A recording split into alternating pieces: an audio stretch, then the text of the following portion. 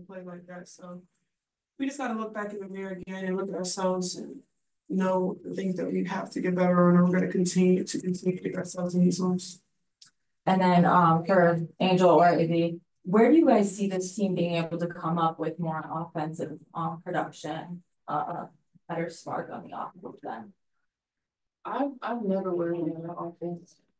I think all of our guards and posts can be as aggressive as any other person in this league. I think like A was saying, defensively, I think that's just something that we just have to focus on.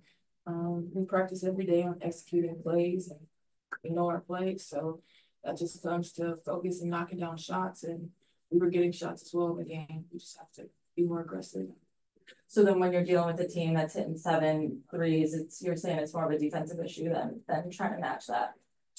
I always start with defense. So I agree, yeah. I think it comes down to the scout and being focused on your personnel and not bailing out unless, you know, the other team scoring. You don't go away from your principles. You stay and help out and stay aggressive. All right, we'll go to Zoom. Mike, can you unmute? Players only first, please. Players only.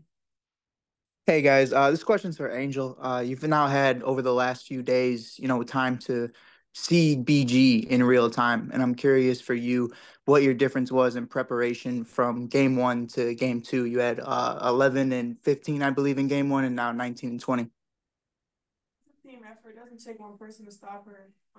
I'm not even going to just say I stopped her. Camilla did a great job being able to be out there and then match up with her, because Camilla does match up with her well.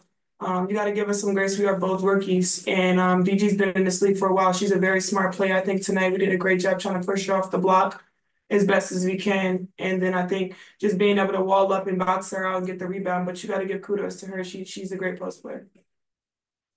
Well, and on Zoom with Jordan. Jordan, unmute.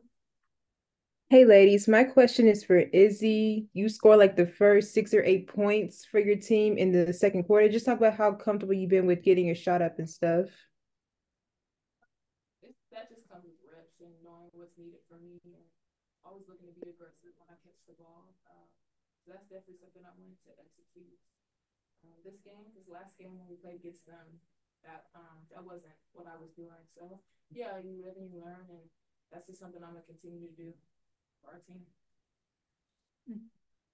Angel, when you talk about BG's intelligence out there, what are you learning about her ability just even to draw fouls, like Izzy, you too, because it's such a skill of hers that she's able to like slowly kind of attack the rim and draw you guys on her in a way that, yeah, sends her to the line.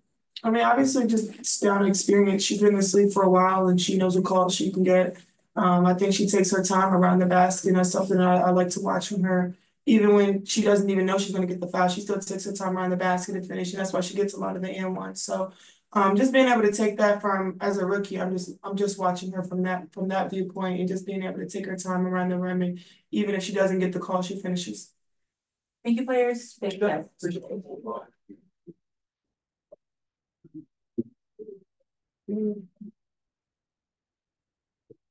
Questions for Spoon? We'll go in person, please. And we'll go to Zoom.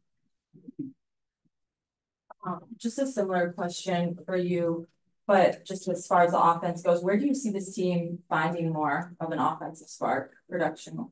We have shots offensively. We just have to knock the shots down. You know, they work a lot on their individual skills, shooting shots all the time. But when we have open shots, we have to be shot makers. And that's important for us, shot makers. We have more possessions. Normally you see this many possessions more than your opponent. Normally you'll say you got a victory. But it's about what are we doing when we get those offensive rebounds? What are we doing when we get those extra possessions? What are we doing? Are we trying to find the open person? Are we finding the open person? It's a little disappointing. This is a team that's really taken pride in its defense and being able to get out and run in transition. Do you feel like that's going to be able to be sustained, produce wins throughout the remainder of the season, relying on that defense and that transition offense? Well, for us, defense is where it starts.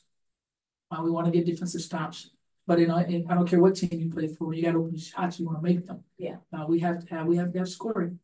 have to score the ball. It's just plain and simple. We do an excellent job of getting second chance opportunities. Now it's about us converting, putting that thing in the bucket. But defensively is where it starts for us. We want to be aggressive and get those stops and then get out in offensive runs. We're really, really good in transition. That's where we're at our best, but we have to be better at that as well. We got to push the ball. It's where we're at our best. So we need to be better at that. Then on Zoom. All right, thank you, Coach. Thank you. Thank you.